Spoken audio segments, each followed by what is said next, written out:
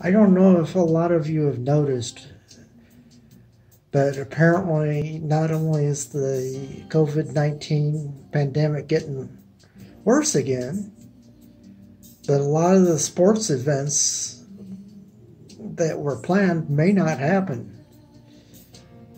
As an example, the St. Louis Cardinals,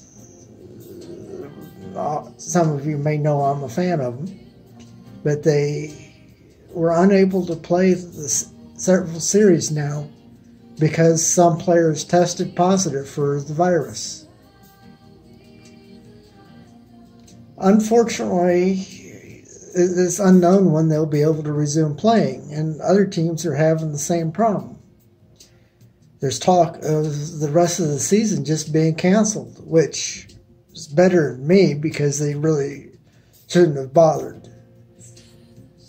In other sports, at least one I know of, Formula One, some drivers have already tested positive. At least Sergio Perez, he's going to miss at least one race, probably a second. He missed one already, actually. So whether he misses the second one is unknown.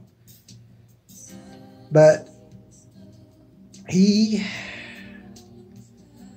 his championships hopes are in the toilet because there aren't enough races for him to make up what Hamilton has gained. It's rather unfortunate how things all over the world are being affected. But anyway, those are my thoughts on the problem.